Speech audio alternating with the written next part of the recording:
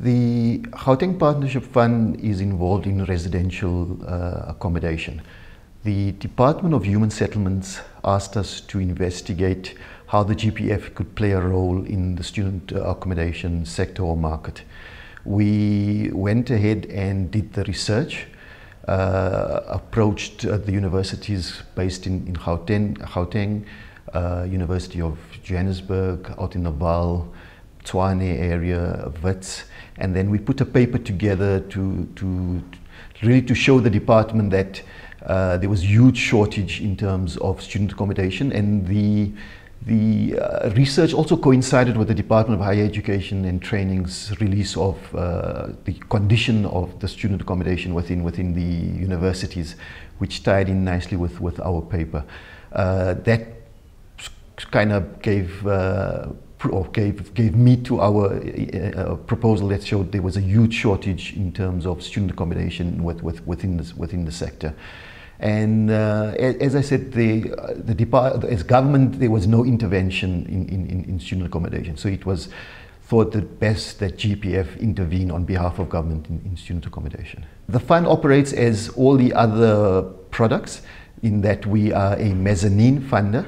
That means we sit between equity and the senior funder. We will fund up to 30% of every project. Total project includes acquisition, transfer, either refurbishments, conversions, or even construction.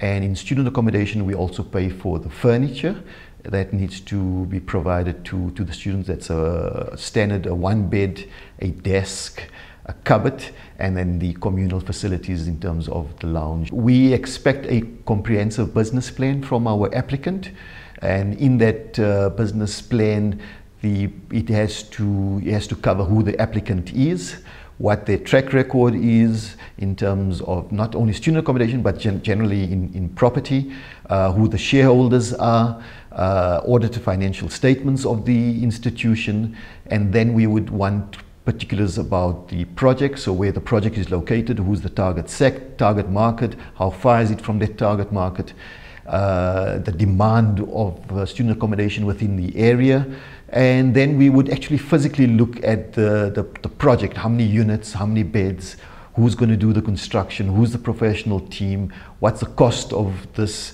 how long is it going to take you, and that gets assessed against our internal QS will look at that number and either say, yes, you can do it within your budget, no, we think you can't, adjust it, negotiate, and then come to a final figure.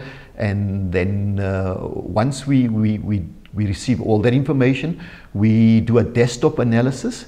If the project is feasible, we do an expression of interest, which means that we'll say to you, we'd like to offer you so much at that rate over this period, and then you consider that and say, I'm happy with that, it makes financial sense in terms of the model and everything else.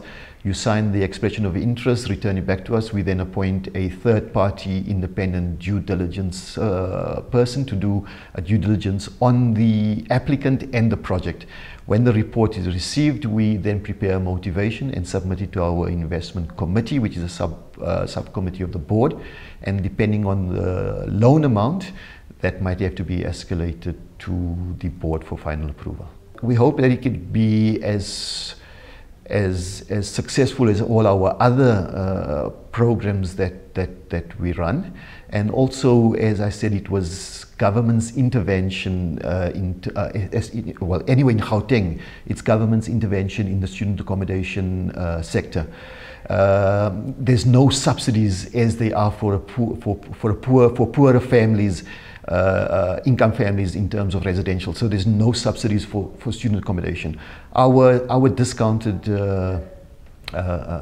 interest rates is what we deem as government's intervention in the sector. So we hope that it'll be a successful, and we also hope that it'll encourage more projects, so more delivery of more units.